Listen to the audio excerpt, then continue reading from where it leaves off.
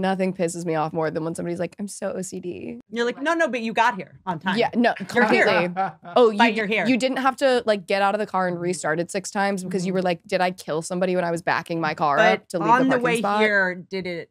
You pull over for an hour trying to feed a crow. Right. Do you get emails and direct messages from Etsy saying, hey, we think your account has been hacked?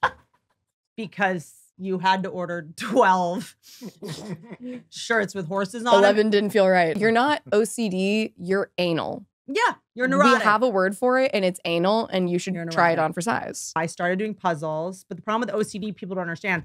You don't finish the thing you're doing. I think that's your ADD. But also, yeah. Why can't I finish the puzzle?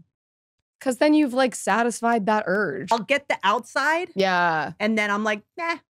Done. That's good enough. I'm bad. Don't eat it. I was cut out for bigger things. I got a script to write. You know what I mean? I got to go like start another thing I'll never finish.